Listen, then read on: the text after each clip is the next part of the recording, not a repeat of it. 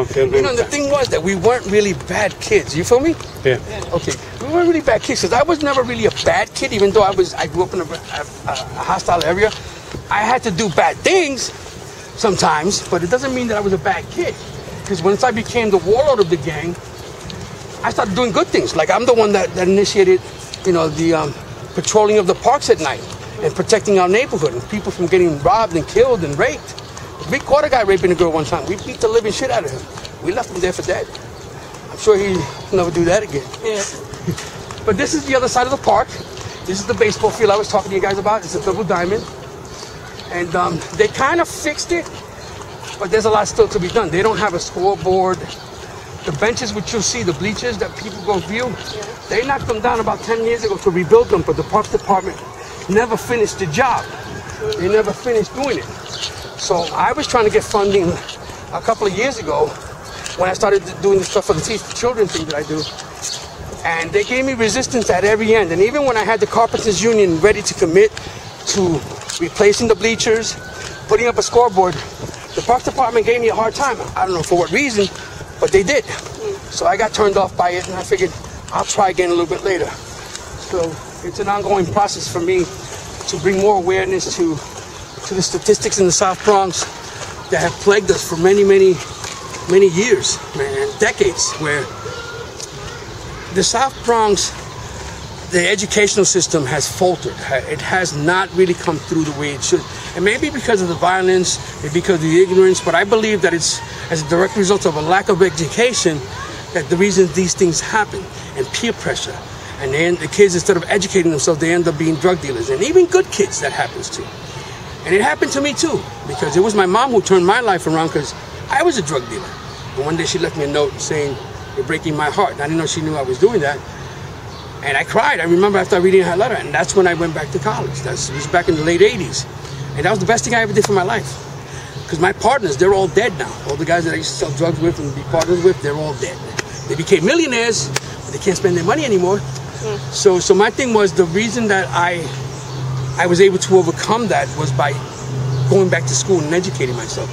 And I know I'm living proof, because I went on to work on Wall Street for many years. I was a national IT manager. I was working with, you know, with top of the line technology and stuff like that. And I was the boss. How did that happen? Because I educated myself. And even after I finished school, I continued educating myself. I got my Microsoft certification. I got Novell. I got 8+. I got Oracle. I got a bunch of different certifications. And I had a bunch of computers set up in my extra room. And I studied a lot. And that's how I was able to pull myself off the streets. Yeah, the money was great when I was dealing drugs, but then I was making great money with my mind, using my mind, and using through the power of education. So I know it works. And that's why I'm an advocate for that, for the children. And that's why I do each year the thing called Teach the Children Festival. And it's to promote the importance of education and literacy to the youth of the South Bronx. Really, right now, I got adopted by the We the World Foundation, and they want to incorporate that same mindset throughout the world. So my recent show is like a pilot now. It's not, what do they call that? It's like the pilot, you can say that, it's a pilot. And from there we're going to build, so next year we're going to try to make it bigger. Now, let's take a look at the field. Oh, I didn't get that one on film. Everything you said now. I'm joking. You're a joke, this guy's... Yeah. Bang, zoom. Okay, so you see here, all the bleachers are missing all the planks. Yeah. So when the families play, and they do have, you know, interleague play here every summer. And you see, it's not like they left the bases on there. But the light poles that used to be up here, they fell down in the storm, and they never replaced them. So now they can't really play at night. So I try to do something about that as well, but for some reason, people just not money. And when I did have somebody I know to do it, the Parks Department was just not really that interested, in my opinion. I think they just have the wrong people in charge, you know, because this is park. As always. As always. That's the typical. There's a lot of red tape when you're dealing with them, and a lot of bureaucracy and stuff like that. But this park should have been free. We should have bleachers. We should have a scoreboard. You know, all the playgrounds. There's no benches here. That's what I'm saying. There's no benches because they took them out when they renovated the park around 10, 12 years ago, and then they never replaced them.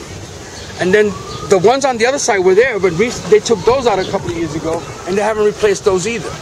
And those they weren't completely bad. I don't know why they took them out. And even the ones that were here, why take out something if you're not going to replace it? Because when the families come, they end up sitting, on these things, And when there's kids, you can get hurt here. You can get badly hurt here instead of having the planks. This is one of my biggest beef with them, but it goes in one ear and it comes out the other with them. They say they don't have the money, but they have the money for other stupid things, other stupid programs. The South Bronx, this is the heart of the South Bronx right here. They don't really do the funding for us because they figure, there's a bunch of animals living there anyway. But it's not really that so anymore because there's a lot of really good families here now. And because of all the new structures that have gone up and stuff like that, you still have your bad element, don't get me wrong, and you still have, the people that sell drugs and all that stuff, but it's not as blatant as it used to be. It's not all out in the open the way it used to be. There was a time when a dealer would come right here or sit down somewhere and there'd be a long line of people buying drugs from him, right here in the park. This was many years ago, and there's spots all over the place. There's a spot called my place, right across the street over there, where they sold drugs as well. People would line up around the corner to buy. They had really big, fat nickel bags.